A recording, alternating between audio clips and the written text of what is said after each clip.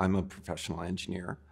I'm Indigenous, specifically Métis from the Red River Valley, and I'm queer. I use they, them pronouns. Being queer in rural Manitoba is quite difficult. Now that I'm in Winnipeg, I feel more confident in my gender identity, sexuality. I'm quite comfortable being non-binary.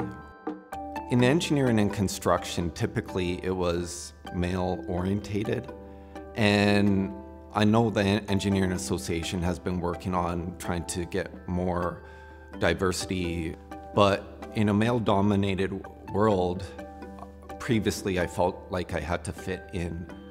The older I'm getting, the more I realize that I'm happier when I'm myself.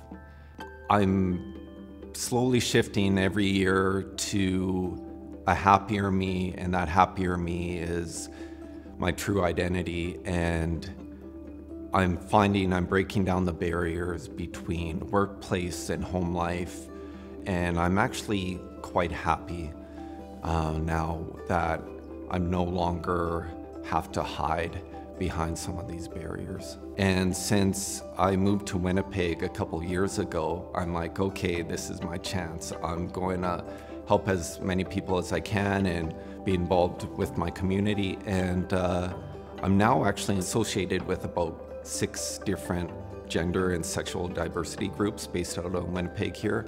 And I'm actually the chair of one of the groups. It is quite rewarding, and it can be quite challenging. Often what I find is with my work position and some of my volunteer roles, I'm the only voice at the table bringing forward these issues. And as an activist, my hope for the future is that we will have a more diverse representation, not only in workplaces, but on committees and boards and whatnot, and that everyone will be able to be represented. And my hope for the future is that there'll be less barriers and more choices for future workers and future people in the engineering profession. So if I would have to describe engineers in one word, I would say creative. The creations may be in different forms: electronic, digital, infrastructure, processes, manufacturing, you name it, but engineers create.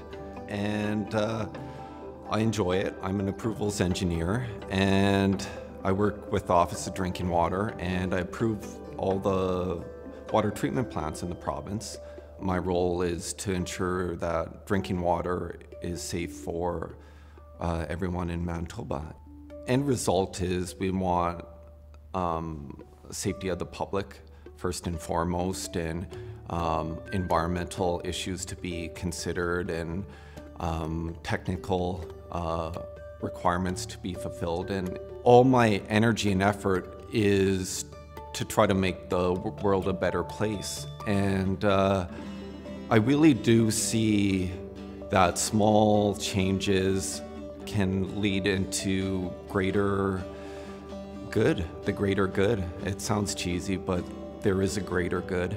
It's awe-inspiring when you see a brand new water treatment plant, or a brand new building or road or whatever it may be. And it was nothing before. It was just ideas in someone's heads. And now it's an actual real thing. What makes me happy is seeing ideas turn into reality. And in engineering, that is what happens.